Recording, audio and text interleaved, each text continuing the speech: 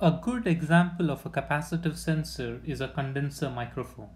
A condenser microphone takes audio signals, which is essentially air pressure variations, and converts it into a voltage output.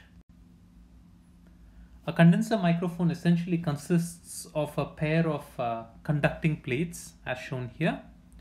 One of these plates is stationary and it is fixed to the casing, while the other plate is fixed through a spring to the casing. And as sound falls on this plate moves back and forth, and that changes the distance between the two plates and therefore changes the capacitance of this sensor. And this capacitance is converted into the voltage by the circuit here. So let's see how this works.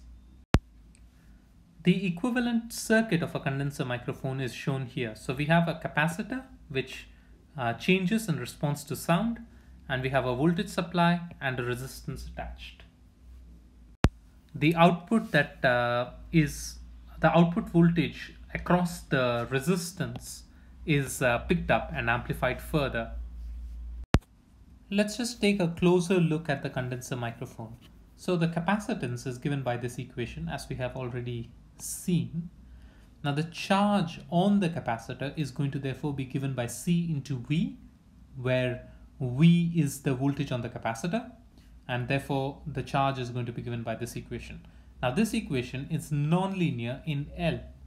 Now we want to make it linear in L because L is the quantity that is changing in the capacitor, and that is the capacitance is changing as a response to the change in distance between the two plates.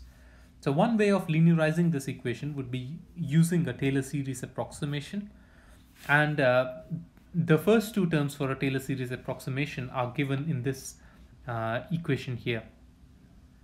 So if you write Q naught is basically Q, which is the charge on the capacitor, and essentially we write that equation for the stationary position or for the starting position, and in that case the distance between the plates of the capacitor is T. So instead of L we have T, and the voltage across the capacitor is going to be just the voltage of the source, which is E.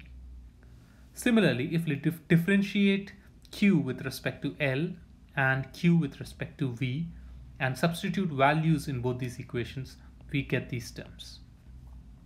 And in this case, we can see that we have linearized the equation with respect to L, and instead of L, we are using X as the displacement. So we have a relationship between the charge on the capacitor and the displacement X. Okay, so charge is not a very good quantity because we cannot measure it. So let's just look at what happens when you write current. So for getting current, we differentiate Q with respect to T. Now this is a constant term, so this disappears. And if you differentiate this, we get dx over dt, and the rest of the term remains the same. And if you differentiate this term, we get this. And the basic reason why we get this is because delta V can be written as I into R, because the change in voltage is also the voltage that appears across the resistance. And this gives us a differential equation which relates a current and the displacement of the capacitive plate of the condenser microphone. We can take that differential equation that we got in the previous case, which is here, and we can convert it into the frequency domain. So you have I omega, and essentially all the terms remain same except dx by dt is replaced by j omega x omega, and di by dt is replaced by j omega I omega. If we do some algebra, and we will get the transfer function which is given like this. So this is a relationship between the current that is induced in the circuit as a response to the displacement of the capacitive plates.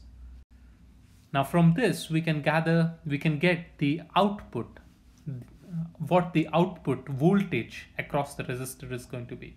And that's basically going to be done by multiplying I over X with R, because R into I is the voltage or output of the condenser microphone. And if we do that, we see that the output of your microphone and the displacement are related by this equation. Now what is interesting here is that this is a relationship, this is a gain relationship. It tells you what is the gain, how does a displacement result in what voltage of the condenser microphone, and it tells that with respect to frequency. So let's say if omega is 0, that is it's 0 frequency, or you have DC pressure applied on the condenser microphone, what is the output of the condenser microphone going to be? It's going to be essentially 0. So for DC, you're going to have a 0 output. What about very, very high frequencies? So let's say high frequencies.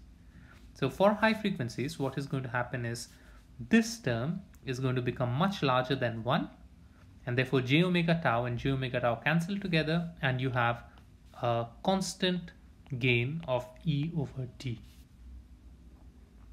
Okay, and what happens at medium frequencies? The gain is going to increase and become E over D. So the gain frequency curve, if you plot that, omega versus Vc over X, is going to look something like this. And therefore this has something like a high pass characteristic. Of course, what we have not really looked at in the condenser microphone is the mechanical construction of the condenser microphone, because one of the plates is attached with springs to the casing of the condenser microphone, and that is also going to result in some changed dynamics of the system.